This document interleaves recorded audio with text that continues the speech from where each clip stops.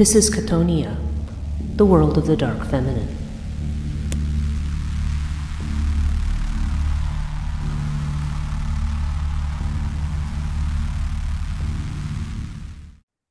Hello, and welcome to this month's Chthonia Conversations after, it seems to be more and more sporadic as I've been doing them.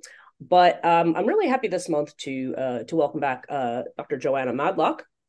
Joanna's been on the show before. We did the Baba Yaga podcast together, and we've also had some discussions of dark feminine in Slavic folklore and myth and so forth. So welcome, Joanna. It's good to have you back on the show. I'm very happy to be here. Thank you, Bridget, for having me. Yeah, always. And people love you. I always get messages. People are saying, when is Joanna coming back on to the show? So, so you've got a little sub fan base here in Chthonia as well. People who are very interested. Thank you so much for saying this. It's great.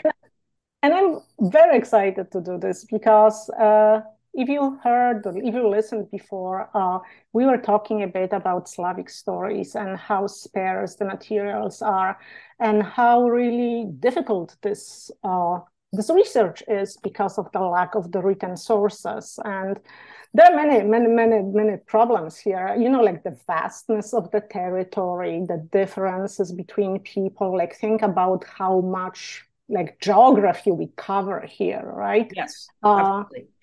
And how this culture split later, and there is no lack of significance of the fact that many of these nations and many of these cultures were under control of other cultures for a very long time, like Poland under the Germanic or Austro-Hungarian, that suppressed these stories, right? And again, I'm Polish, so I'm kind of talking from the Polish point of view of the stories, and like how they were hijacked by Russia because of the bigger culture, and they started to tell the common Slavic stories, like their stories, right? So what I'm using today, it's the book which I found absolutely fascinating and also an amazingly great source, and also the sign of time. Of the revival of the stories. This is a book which was written in Polish. I'm showing it to you. This is pretty recent, and as you can see, because mythology kind of spells similarly in all the languages, this is an attempt to write the actual mythology. This is not a collection of fairy tales. This is not a collection of stories. This is not your common, this is what we tell children to sleep well, or quite opposite. Right. Not the didactic tales. Yes, right. Yes. So this is an attempt in mythology, in Slavic mythology, but this is written by Polish authors, and some of the names are given in Polish. So I'm going to spell a lot here, just to give you an idea. Yeah, it's interesting because we had been talking initially about how, in our past discussions, about how there seems to be less of a mythology and it seems to be more of a folklore, and to your point, I mean, what is Slavic, what we think of as being sort of pan-Slavic, which I think is the way sometimes this is addressed, but that isn't necessarily quite how it works either. There's I don't know, it definitely what we've learned so far seems to fall more into the what, like I said, reminding me of ancient Roman religion, with the way in which you have like these deities of the forests and of the flora and of the fauna and of the rivers, and that this is the this is the crux of it. But this, like you're saying, this is actually an attempt to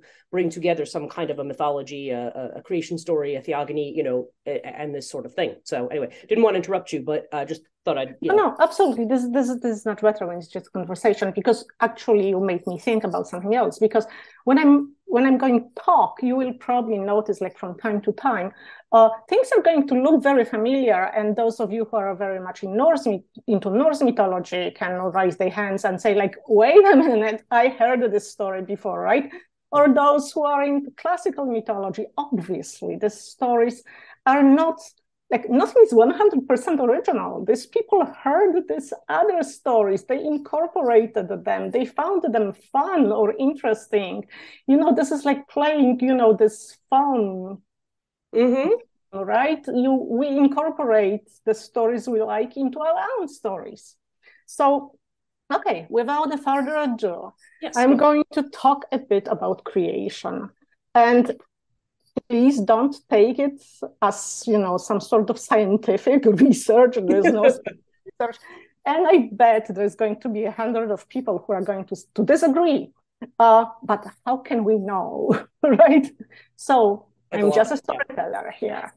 Okay, so at the beginning, in Slavic mythology, there was heaven and sea. Okay. And there was one god. And this one god's name was Perun. Perun, which means thunder. Mm-hmm. So here we are, right? Right? Thunder, and his attribute is hammer. And he's the god of the sky, thunder, and lightning. And he looks like your proverbial Zeus or Odin. He's an old man, but somehow in his prime. He's tall, strong, with long hair. He's bearded. His hair and beard are silver. We meet him in a story when he sits in his boat and he's going on a ride in his boat under the sky that belongs to him. And he's been like this for a while, obviously. We don't know where he came from. We don't know what he's doing. We know that he gets bored and lonely. Mm-hmm. How human, right? Yeah, right. Mm-hmm. So he gets bored and lonely and he looks around and there's absolutely nothing. There's nobody to talk to. There's nothing to look at. So he looks what anybody would do, down into the water. And what does he see? He sees someone else. Or does he see himself? He sees a reflection. Or is this a reflection? Because this reflection is him and it's not him at the same time. Okay. It looks like him, but it's like a negative of him. It's dark-haired, it's dark-eyed, it's different. And he starts talking to this reflection. Is he going crazy because of loneliness? Or just he realizes that there's someone else there? So he starts talking to this person reflection. And he asks this person reflection for a name. And this person reflection says, I'm not going to tell you my name unless you take me to your boat. So it's like, unless you invite me in. Mm-hmm. So Perun is struggling with this idea of taking someone else who looks strong and somehow dangerous into his boat, but he's also very curious. And let's not forget, very lonely. So he takes this person reflection into the boat, and this person climbs in and he gives his name as Veles. Mm-hmm. And this is somebody who comes from the water. And here we introduce the second god. So we have Perun, who is the god of the sky, and Veles, who is the god of the water. But it's most like the god of the void. Okay. Because water is perceived as never-ending void. Mm-hmm. So they sit in this boat, they talk, they enjoy each other's company, but because there is two of them now, all these ideas start developing in a dialogue. So they come to the conclusion, how about we create something that we can walk on? How about something that we can get out of this boat? There is no questioning like where the boat came from, nothing like this, but... Yeah. Yeah. It's, yeah. There's no disbelief there, yeah, right, yeah. No logic in mythology. So Perun sends Veles into the bottom of the sea to bring some land. But he says, this is not going to go with you just like that. You have to claim it in my name.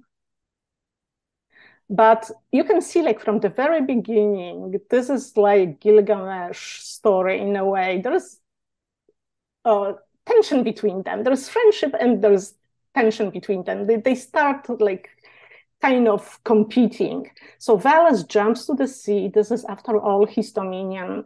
And he gets some soil from the bottom. And he says, I claim you in my name. And against the instructions. But he emerges to the boat and he has nothing in his hand. So he repeats the exercise. He again says, I claim you in my name. He gets back to the boat and there is nothing in his hand. So the third time the charm, he gets some soil from the ground. He says, I claim you in the name of Perun. And he gets up to the boat. Oh, on the way, let's not forget, he picks up a stone. In addition to the soil, he picks up the stone and he jumps to the boat. He presents the soil to Perun. And now it worked because he's obviously not that strong as Perun is. And Perun throws this dirt to the air, and the land springs from this. So they create the land together in a way. And Perun, exhausted by this exercise, I don't know why it was Veles after all who was dying. I know, he put a lot of work here, yeah, right. All the work. He falls asleep. And when he falls asleep, Veles attempts to throw him back to the sea. So, but every time he's trying to drag him to the sea, when he drags the sleeping god, more earth is created. Okay.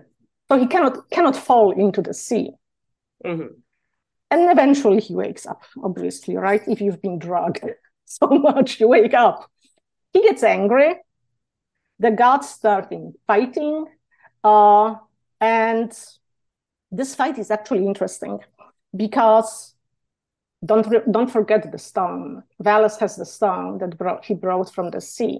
He throws it at Perun, but it doesn't harm him. But in the process, the stone splits into two. And Veles takes his half of the stone, throws it to the sea, and he creates a great dragon from this. And Perun takes the second part of the stone and he strikes it with thunder and he creates the great serpent. Oh, interesting. And these two are going to fight forever. And there's a big fight between them. Between these two serpents, really? But one of them is called dragon, the other one is called serpent, just to know which one is which. Okay. And there's a differentiation, yeah, right. And he takes Veles and he throws him to the sea. But when Veles is thrown into the sea, from his mouth, because seemingly when he was diving, he swallowed a lot of sand or this dirt. From his mouth, the mountains are created. So the land is not going to be even. And also when they are fighting, and the fight is pretty even, they tear each other's hair. And when this hair becomes entangled, the huge tree gets created. And this tree is going to be a tree of life. So you can see a lot of Norse mythology here, right? Yes, it's like Yggdrasil growing. And this tree is growing like rapidly. And Perun is going to take the top of the tree. And Veles is going to come because he's like technically speaking in the sea, but this tree is growing into the sea. He's going to live in the roots of this tree. The great serpent eventually overtakes the great dragon, and the great dragon is going to be chained in the bottom of the tree by the Veles's throne, and he's there like chained. He's on a chain, and he's yanking on the chain and non-stop. And you can imagine this yanking, these like earthquakes, all this kind of things. But also, he's yanking the strongest in the spring. And Perun gets afraid that the dragon is going to get away. So this is why in the spring, he's throwing thunder at this chain, like reforging it. And this is how you get the spring thunderstorms. Okay. You have echoes of typhus here as well. Yeah. It's like a lot of influence, as you can see, right? So, where am I? Hair. We talk about hair. Okay, so when these two dragon serpents were fighting, there's a lot of debris left by them on Earth, scales and feathers. So Veles, who is now in the underworld, but he can still sneak out This is not like tournament. Again, you have like this idea of tension, like with the Loki being thrown into the underworld, that he can get out any minute. And his presence is going to be signified by the fact that he takes all the scales and he spits into them. And from this, all the little dragons are created. And at the same time, Perun collects all the feathers and he creates little serpents. So this is like this tension between different kind of elements, because this is this non-stop fight, ongoing fight. Like the idea that the universe is not stable. But also at the same time, please don't perceive Veles as a completely negative force. No. Not like idea of that he's evil. Right. He's just more complicated, I would say. And also a lot of credit is taken from him. He's just like second in a way. He's like this reflection and not reflection kind of thing, right? It's like he wants to be like Perun, but he cannot be like Perun. And there's a lot of frustration and anger, but there is also a lot of something like goodness. When you think about the creation of life, generally this is mostly Veles' work. Perun takes care of the celestial universe, but what walks among us, what we are, I'm getting there, it's the work of the darker gods. Right, the Chtonic. Well, that's just it. That's the whole thing of we get so focused on the celestial. And the story is interesting to me so far because it's obviously this like it plays into that whole theme that I think we see in a lot of creation myths about the tension between opposites. Gaia and Uranus, and the castration that separates them, even the Garden of Eden. I mean, that's like, you eat the fruit and now all of a sudden there's the separation of things. There's this difference. So here what you have these two forces, one that's represented, one is like void and one is sky, and they're sort of friendly with each other, but they're also in conflict with each other. And the lightning is often that, because when we think about storms, I mean, storms are that breaking of that tension, right? It's the breaking, it's really been hot and dried and it brings the rain, it breaks, So, and also very interestingly in a lot of myths, the storm god, whether you're talking about Zeus, whether you're talking about Jehovah, whether you're talking about you're Odin. I mean, they're the king of the gods. Indra, the king of the gods. Lugh, they have the thunderbolt. Yeah, because this is the strongest. This is the most. That's what people feared the most, right? Yeah. Well, yeah. Apparently, it's this idea of this fire in the sky. You know what I mean? Yeah. And so that's considered to be the mark of the king. Yeah. Really interesting. Interesting. So that's interesting. I don't know if you had anything else to say on creation, because one of the things I'm curious about. Yes. You do. Okay, I'll let you. No, but you can. Okay, because what's very interesting for me here, it's like that we are not sure if there are two people there, right? It could be like one person, like kind of split personality disorder situation, right? It's like him and not him. It's like me and not me. Is this my reflection? Is this like my alter ego, right? It's like what Perun is doing.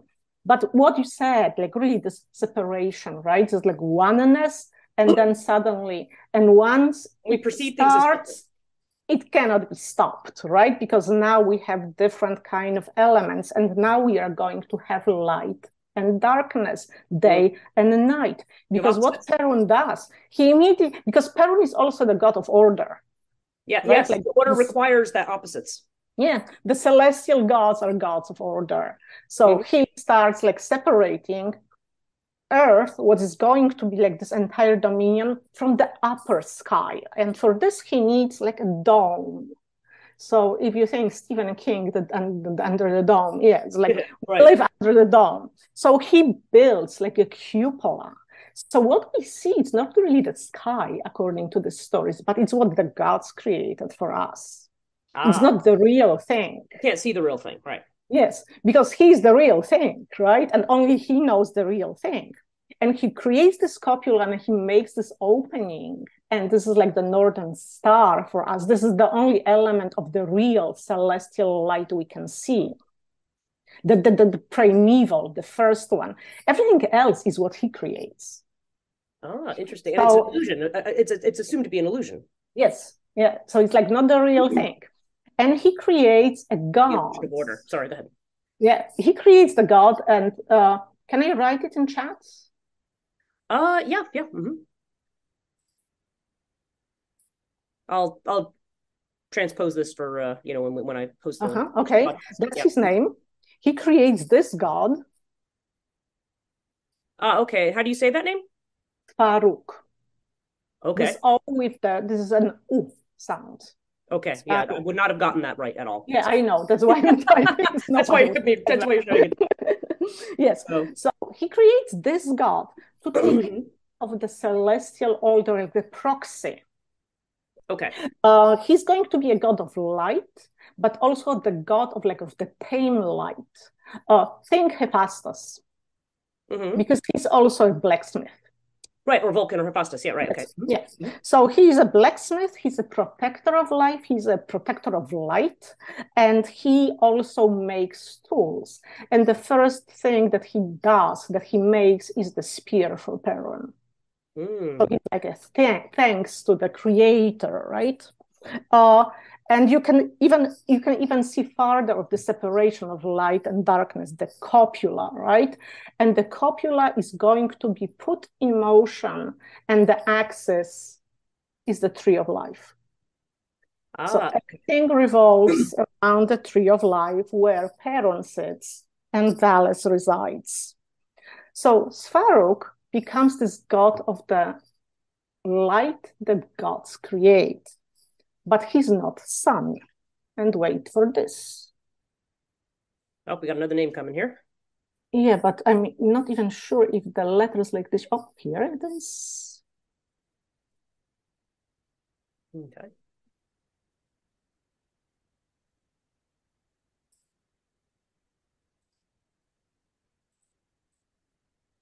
Okay, see it? Yeah, there's a lot of consonants, as you can see. This is pronounced Dadźbóg.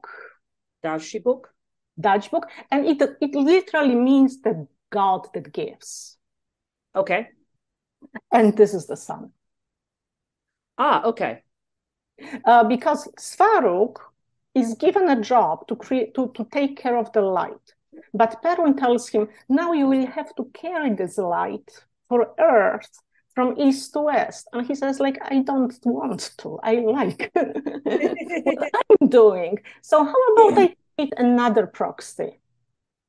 So this is another god of light. And this god of light is going to be given a task. He's going to be pushing this light from east to west every day to be practical. And Perun is very powerful and Swaróg is very powerful. Dadźbóg is more like the funny god. Even if he's a god of light, he's more like the funny god. He's smaller. He's very prone to tricks. He's not very reliable, I would say. Okay, so he's a bit unpredictable. Yeah. Yeah. Okay. But he becomes a big part of creation when it comes to vegetation, obviously, right? So he's the one thanks to whom the earth is going to get vegetation. So everything springs to life because of him, but not people yet. Okay. Not people yet. So it's a trickster who actually brings about that kind of life. That's interesting. Yes, everything happens. He's not really thinking about it. But please notice there is no female gods yet or goddesses. Right. Okay, yeah, that's right. This is very masculine mythology. It's very patriarchal. So let's go back to Veles for a second. Veles gets jealous because all this creation is happening somehow without him. So he also creates a proxy. Okay. The god named Chors, you don't pronounce this C. It's Chors. And this really means month or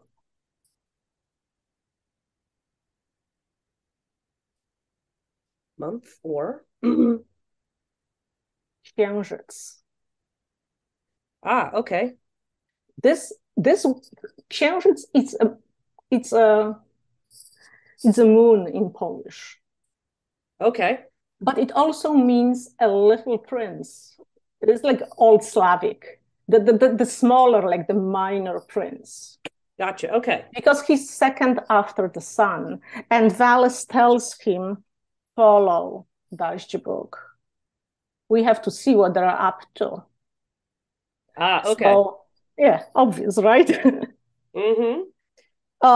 So his son is going to follow Perun's grandson in a way, right? And he's like non-stop spying on us, but not on us, on the entire earth. But why is he doing this? Not only he's jealous of Perun's power, but he also takes care of things. He wants to know that everything is right, because every time things go bad, he actually gets out of his underworld kingdom and he brings things in order.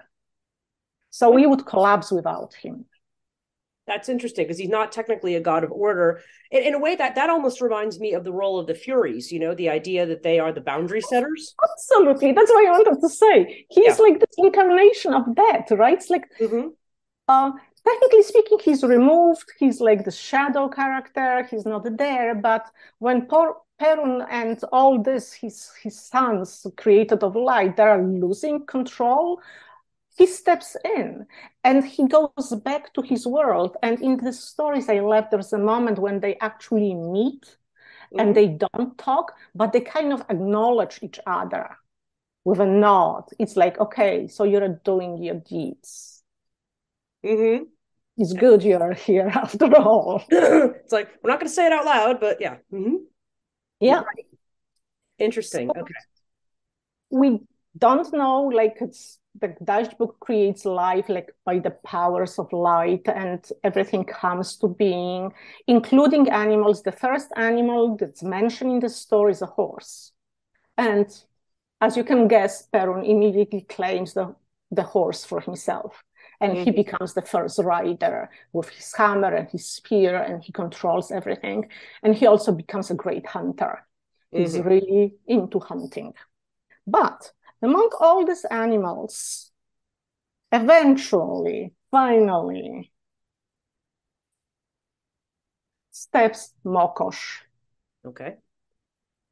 The first female character in this story. And actually, she's a beautiful woman. We don't know where she came from. This is not the gods who created her.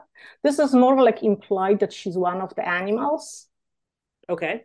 So she's like the spirit of life, but she's also a giver of life. She walks around, and whenever she steps, more life appears. And eventually, as you can imagine, she attracts the sight of Perun, who likes her a bit. Who's still feeling a bit lonely? Yeah, right. Yeah, he's still a bit lonely. And together,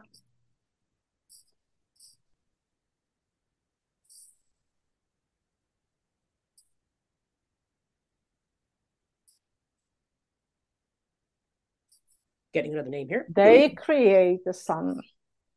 And this sun's name is Strzybóg. Okay. Okay. And he also wants to be a giver of life, because everybody around him seems to be a giver of life, and he doesn't have a job. So what does he become? He becomes wind. So he's spreading all the seeds, everything around. He's the busy god. He's always in movement. He's like funny. Obviously, Perun or Mokosz are not going to raise him, so he's given to Dadźbóg, who is like the one who is equipped to raise children, because he's a funny and he knows how to tell a joke, and he's like a child himself. And they really get together, and you can see why, right? In nature. So we have the gods of the wind. Now things are getting even more complicated. Perun and Mokosz are technically speaking a couple, but Perun is not very much into relationships. Yeah, not the monogamous sort. Yeah, he's not a man, but there's no one else there. Yeah. Well, I guess he's monogamous by proxy, unless he just starts like, well, anyway, we don't want to go down that road, but yeah. Yeah, no, the story says he really likes hunting. So Mokosz gets lonely and disillusioned and sad, and she sits by water very, very long times. And because she sits by the water, you can imagine who sees her, right? Okay. So eventually, Veles is going to notice her. And Veles comes from the waters to Mokosz. And just before Veles meets Mokosz for the very first time, Perun took a bath. And when he was taking a bath, he emerged from water and he took some straw and he cleaned himself with the straw, or he dried himself with the straw, and he threw the straw on the side of the lake or the water, whatever it is. I imagine it's a lake. Don't think about this a lake. Right. Okay. My imagination. And he threw the straw there. And when Veles comes out of water, he takes the straw and he mixes it with clay and he attempts to give it life. And when Mokosz sees what he's doing, she also takes some clay, she also takes some straw, and she also attempts to give it life. But they can't. Okay. But they eventually get together, they have sex. All right. And these creatures are becoming like partially alive. Like not completely alive. By this act of the sexual act between Veles and Mokosz, these first humans are getting some sort of like animalistic life, but they're not completely alive. Only after the deed is done, Perun finds this. Perun finds it's like the dolls, and he breathes life into them. And this is how first humans are created. Obviously from Veles, man, from Mokosz, a woman. Okay. Also, Mokosz, because she's a symbol of fertility, conceives. And she's going to give birth to another child. And this is easier. Okay. Because his name is going to be Rod. Rod. There you go. Okay. And he's different. He's like a dark-eyed, very solemn god, tall and quiet. And yes, this is when the story becomes even more complicated. Mokosz likes him a lot. Uh-oh.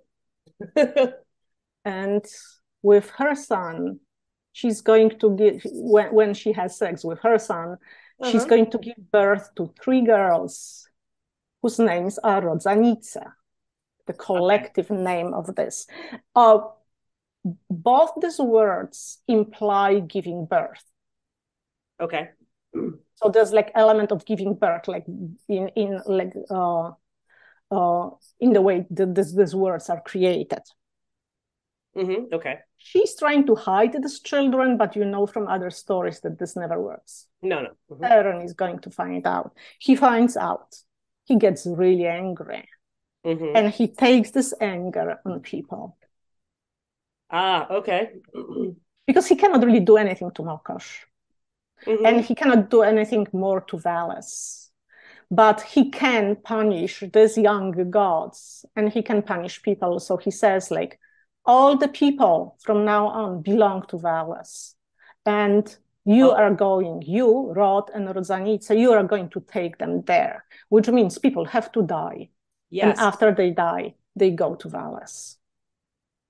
Okay, so that's why they have these semi-divine, well, they're almost listed as quasi-divine, and then they have this sort of dual nature that's both animalistic and supposedly spiritual, if we want to think of celestial as spiritual, but then eventually he gets mad, and so in other words, he's conferring mortality upon them. It's interesting, because actually what I was going to say as you were talking here was that I'm thinking about the fact that you have this deity that's associated with the sun, who's this kind of trickstery, childlike kind of figure who's weirdly not very orderly, but then that the other being that's kind of created because of the jealousy of Veles is this moon god.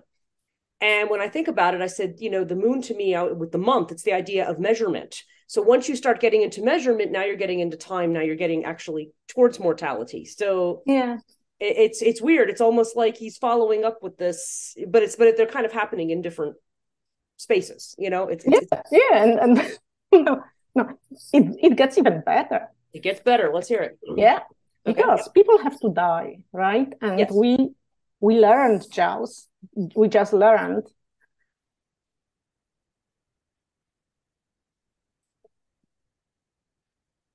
that they have to die, and when they die, they go to Veles, and Veles creates a place for them.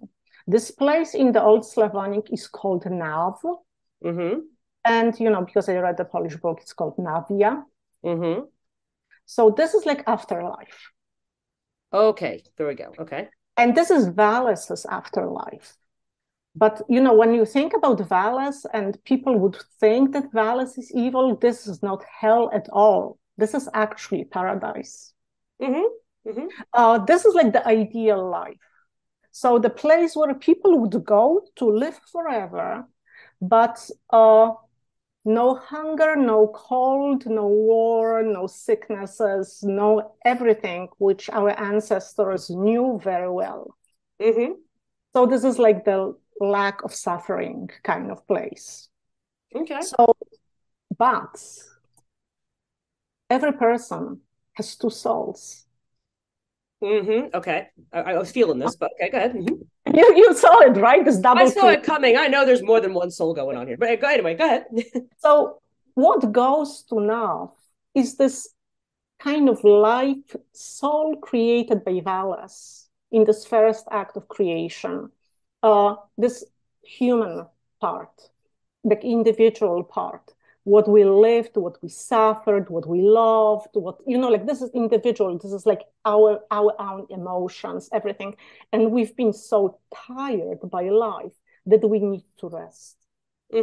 And Nav is a place to rest. Okay. But when people started to die and they started to come to Veles, he realized that everybody has two souls, and the second soul did not belong to him. The second soul was restless. The second soul wanted back. The second soul was more than individual soul. And Veles called Rod and Rodzanice and told them, see this? This is not right. They do not belong here. Take them back to Perun. So Rod and Rodzanice go back to Perun up the tree, leading all these souls, the second souls, to Perun. And when he meets them, he realizes that Veles is right, because the second soul is the collective soul. This is not the soul of the human with the individual life, but the second soul is like the soul, like the collective soul of humanity, but in this case, like of the family. Okay. So he creates the place for them on a tree, and it's called Wyraj. Okay. And he's going to keep the souls on the tree, but not forever. Okay. What else lives? What else lives in a tree? Birds. So every time the birds, the winter starts, and think about this Slavic mythology, there is a long 3-4 months of winter with snow and cold. The trees, the birds, which would disappear from humans' life because they go south. Humans they don't know it, right? They don't know that they are going to Egypt, right? Like the Polish Strokes go to Egypt for summer, for winter. People didn't know it. They just knew they disappeared. So where did they go? They went to Perun. Where do they spend winter? Oh, on a tree. So people would think that the storks or other birds, they went to Perun and they spent winter on a tree together with the souls in Wyraj. And in the spring, when they came back, what did they bring with them? Souls. And the children are born. This is why this is still true. There is a cult of these birds in Slavic countries, especially I can say for Polish people. I lived in big city, but I spent some time in the country. There's a cult of storks. This is like the huge crime to disturb nests, or like people are like taking care of like old or like hurt storks. The stork is a big thing. Wow. In Polish folklore and culture. Also swallows. It would be a great, like this is like a blessing for the house if there's a nest. Mm-hmm. So birds brought luck because birds brought fertility and birds brought this collective souls back. So people believe when a child is born, not only they get this individual soul, which is like the mortal, kind of mortal soul, right? Is going to Well, it's die. almost like the soul versus I don't know. It's actually, it doesn't quite divide into soul versus spirit, but there's this idea that there's kind of like your individual, your life force, your own individual contribution, your own, like what we think of. I think the reason I'm thinking about it that way is because I think of like Hillman talking about the difference between pneuma and anima, which is not really, it's kind of, but this is almost like this archetypal kind of soul that is higher in the sense of, I don't know, like it's more collective than personal. That I guess that's the best way to look at it. But that's really interesting about the stork. I mean, it's because also when you think about birds, a lot of the words that we have for bird, like a lot of the ancient words for bird connect to the words that we have for soul. I mean, you have this in all of them. You have them in the Babylonian. I mean, the soul becomes like a winged creature. Egypt, you have but Egypt has like 6 or 7 different parts of the soul. This is only 2. Like Greeks had 2. I mean, it's like but one flies and one kind of just kind of stays there. So it's so interesting, but that's like a really interesting take on it. I hadn't heard the bird thing before. That's that they bring the souls back with them. Wow, that's interesting. Yes, and by bringing the souls back, they kind of make sure of continuity. Mm-hmm. And it's like, but this can get you can get extremely lucky. So you can get like a soul of somebody in your family, right? Because this is pretty random. There's not guaranteed. And when the same soul like travels within one family, this is how the great families are built. Because this child is like blessed. Getting the ancestral spirit, right? It's like a reincarnation model in a way.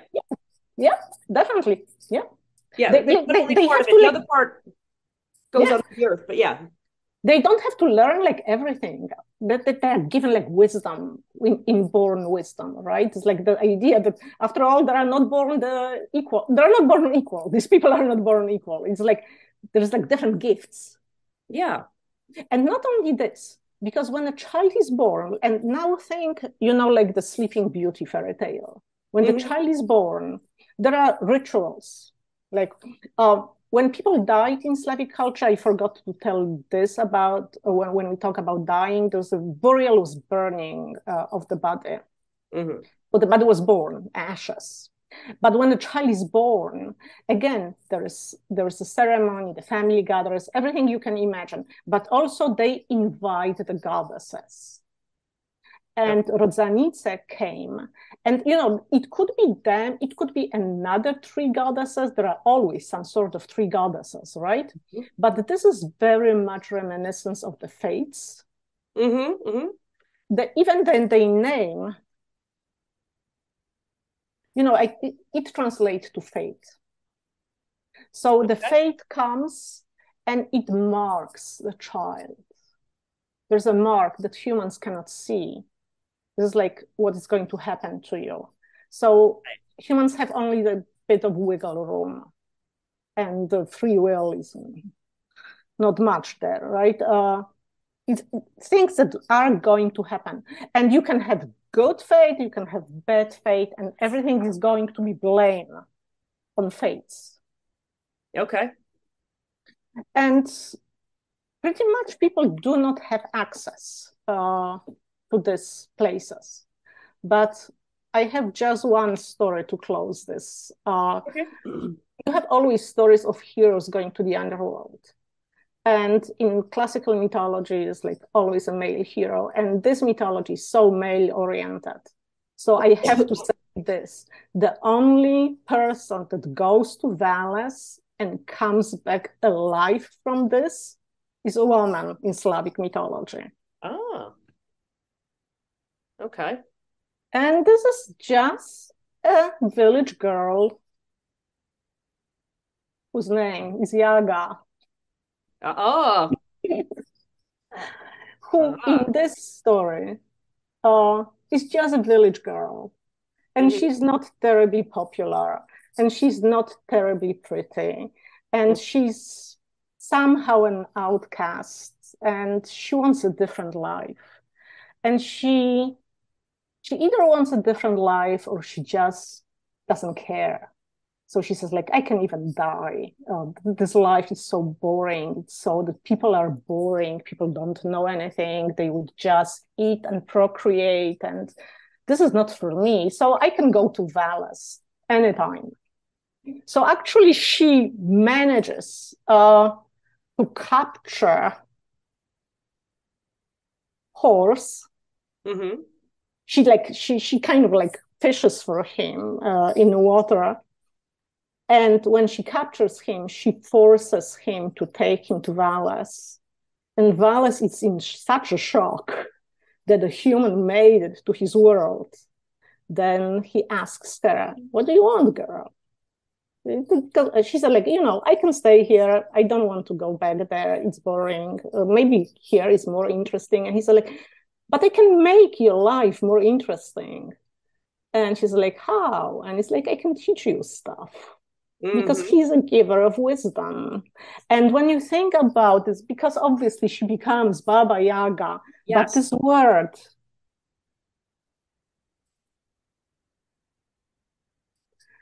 I probably said it when we talk about Baba Yaga, Wiedźma, it has the element of to know, wiedzieć. She learns wisdom there. What Veles is teaching Yaga in the underworld before he lets her go is his wisdom. But she has to make one promise after she gets alive from the underworld back to life. And this promise is she's never going to share this knowledge with men. Ah. Only women. Oh, okay. Okay. That's an interesting so that actually puts another whole spin on the Baba Yaga stories, because obviously the girls who come to her, it's sort of like they're being vetted as to their worthiness to, receive certain types of gifts. I mean, she may or may not, be imparting the wisdom, but yeah, so that's fascinating. And the fact that she's, it's still this idea of the wisdom that comes from the underworld, right? But it's the wisdom that women have. And being that the underworld is not portrayed as this kind of evil kind of a place, it's like, no, it's just a wisdom that is inherent to women, or that women can acquire via this. So Baba Yaga almost becomes, she's like almost shamanic in that way, Oh yes, absolutely. No, because she's definitely shamanic, because like every village would still have a wise man, like a healer, right? But he's obviously a quack. Right. If things go wrong, you call Baba Yaga, right? But you would call her only when things are really wrong. And you know that this is a risky business.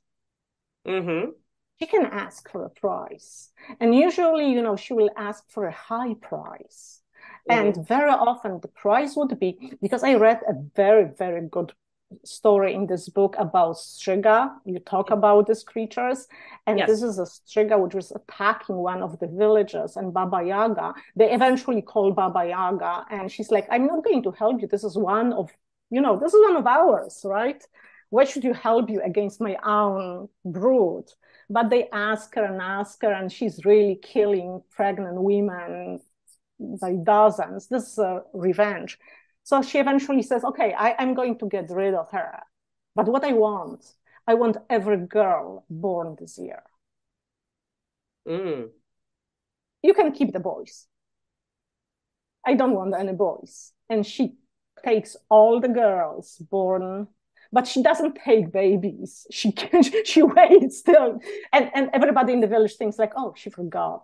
And, when the girls are like 5, 6, actually, coherent and helpful, she's like, yep, come with me. Mm-hmm. And they're trying to outsmart her, and things go horribly wrong. You don't do this. No, you make those promises, you don't break them. So yeah. That's interesting. That's like that adds a whole level of nuance to the Baba Yaga story, because most people just, there's not really been this kind of backstory on her. But it's interesting how you have this girl who is bored with life as it is. Because think about it. I mean, when you have women who are intelligent or who are clever, they're usually people who are not satisfied with just doing the same old thing. It's like, no, I want to break out of this. I want to go beyond this. Probably people like us, right? No, because what kind of life was there for her, right? Actually, there's a fantastic book just published about, it's about our grandmothers. This is why I'm into grandmother stuff, about the village life of a woman in Poland, like 100 years ago. What was there for them? It's like when you were like a teenager, you were probably given away either to somebody much older, because your father made a deal, mm-hmm. or if you were lucky enough, to somebody your age, but you don't have any privileges, any rights, nothing. Like woman is like worth less than a cow in this situation. It's like there's even an anecdote in this book that some man took this woman, this young girl, from her father, and the father promised a cow with her, and the father did not keep the part of the cow part of the promise. And the young man returned a girl because he said, I didn't want a girl, I wanted a cow. And, you didn't give me a cow, take this creature back. It's really funny when you say that, because I think about my mother talking about, because my mother's both Polish and Slovak descent, right? Talking about some of the women in the family, and she says, yeah, the men there, they picked the women like they picked their horses. They would just like, because some of the women in the family were just kind of like, wow, just very, very odd, seemed like very odd choices, let's just say. And then they would, but yeah, they want somebody who is going to be a work hard, that's yes, work hard, give you lots and lots and lots of children, because like even in the stories, like really Mokosz, who seems so powerful, there is nothing about her outside, and she gave birth to this, and she gave birth to that, and she gave birth to this, and Perun gets angry at her because she sleeps with Veles after he abandoned her. It's like she doesn't have any occupation but sitting by this water and brooding. And also think about the fact that you said like there were no people really anything created, so it's almost like she's coming out of the animal kingdom in some way. So she's yes, because there's a horse and then there's Mokosz. Right, yeah. And well, it's really weird because I'm finishing up this book I'm writing on the Morrigan, and one of the things that comes up is the idea of Macha in Ireland, the horse god, as a horse goddess. Mm-hmm. And there's one particular story, and I'm not going to have all the details right at the moment, but there's one from Transylvania about a particular saint where it was like two aristocrats who were arguing over land or something, and or one of them had gotten a fine team of horses, and he wanted them. So for some reason, he ends up taking all the women in the village and like wanting them to drive his chariot like horses, and he was whipping them. And the woman at the lead, who I guess is associated with a saint, a Saint Anna or something like that, she refused, and I don't know. She's kind of ended up taking on this role as this guardian of the lake, but it was like the kind of misfortune that kind of came to him because of the mistreatment, treating women like horses, but mistreating them, like we're mistreating the horse. Yeah. And there's a story about Macha with Patrick being mistreated, as or also they say the story of Macha at Ulster is also because she's made to run like a horse while she's pregnant. That and then she curses everybody. The way in which one is not supposed to mistreat the woman who is kind of like the horse. You know what I mean? It's I don't know. I mean, it's an interesting way of thinking about it. But it seems to me that she's more, she's more livestock, even a valuable livestock. She's more livestock than somebody on the same level as Perun or Veles or any. No, absolutely not. Yeah. So, it tells you a lot about, I don't know. I mean, well, there's that collective versus individual thing again too, because it's like what, it's almost like women. Well, okay. I've always said the feminine is a very collective thing. I mean, at least in terms of how it portrays archetypally. And so if their whole role is kind of reduced to extending the family or extending then really they are sort of just a contributor to the collective. It's not so much like, so Jaga is somebody who's like, no, I'm going to be somebody in my own right. Yes. No, even if it means being alone with other girls, right? Mm-hmm. Because she's like, I'm not going to have children. I'm not going to participate in the circle of life, which seemingly is Mokosz's dominion, right? Mm-hmm. I'm just going to set myself aside. And in a way, at the same time, like Veles, be a destructive part, because she can be very, very cruel and she can be very, very unpredictable. But yes, on the other hand, she can secure, because when there is like absolutely no other hope, and this, like the healer or the wise men, which are completely useless, and they fail, they call her. Mm-hmm. But they also always call her with the great fear. Mm-hmm. And when she comes, it's almost like inviting something, like inviting Veles to this boat, right? But it's the price. There's always a price for it, and what's going to be exacted, because that's true when you're dealing with this kind of realm. Generally speaking, you have to be very, very careful because there's always a price. Yes, but these idiots are always trying to trick her at the end.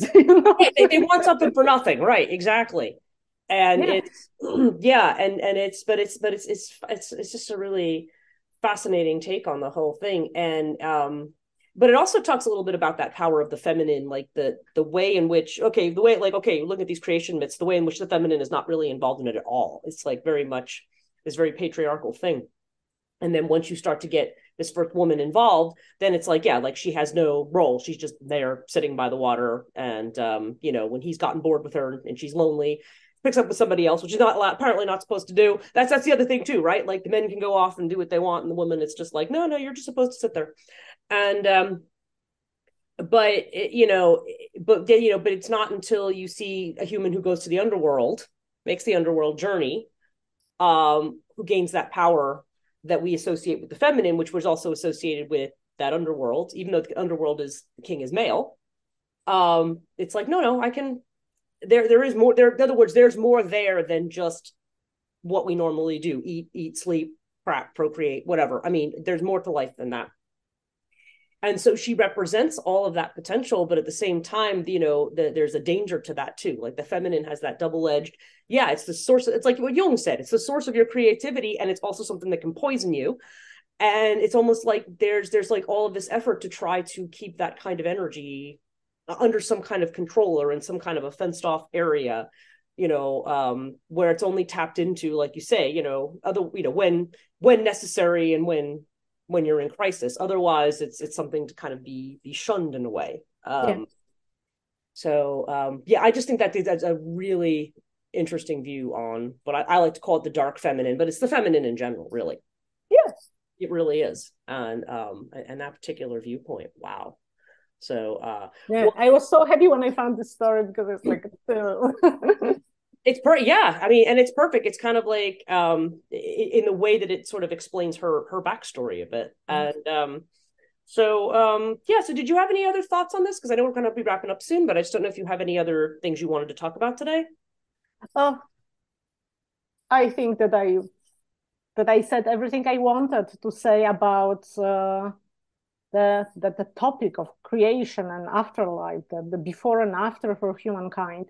But still, I wanted to show you that still in this book, which is an attempt in mythology, these stories take only this part. Wow. Okay. This You're really part, showing me this this little part, sliver here of the book. Yeah. yes, the thick part is about what's in between. And maybe we meet for this sometimes, like what's in between? Because the Slavic world is full of spirits. And every step you take, it's somehow dangerous. Well, no, everything's imbued with a spirit, and you have to just like you have to watch out how you deal with people, you have to watch out how you deal with them as well. Yes, and how you deal with nature. Yeah, and we've forgotten how to do that, really, quite frankly. It's very because we do everything up here, we do everything up in the celestial, everything in our head, because that's the thing too. That's an interesting thing too, because normally I think of the celestial, I always tend to think of it in terms of language and logos and the mind, but in this case I feel more like the souls that come from Perun are more like that unconscious collective. So they're weirdly actually more feminine in the way that they present. Yeah. But yeah, it's I don't know, it's just a lot to think about there, but the positioning there, you can see a lot of similarities with their neighbors, but there's also kind of its own spin on it, or its own way of doing things. So you had told me these are not stories you've been familiar with in the past. I heard about these guys, right? I knew they existed. I heard like snippets. I knew about Perun, I knew about Veles, I knew about Mokosh. But this is the first time I read it being they put into the story with consequences, right? It's like one story, like bleeding to another story. So this is what I said, like this book, this Brodsky and Wrona book, it's not just a collection of stories. This is an attempt of building the big story. Right. Well, when you think about it, a lot of mythologies are like that. I mean, even classical mythology is something we always tend to think of it as kind of a unified field, but it's really not. Oh, no, absolutely. I bet that there are other researchers, maybe other authors who are writing like, no, absolutely, you are completely wrong.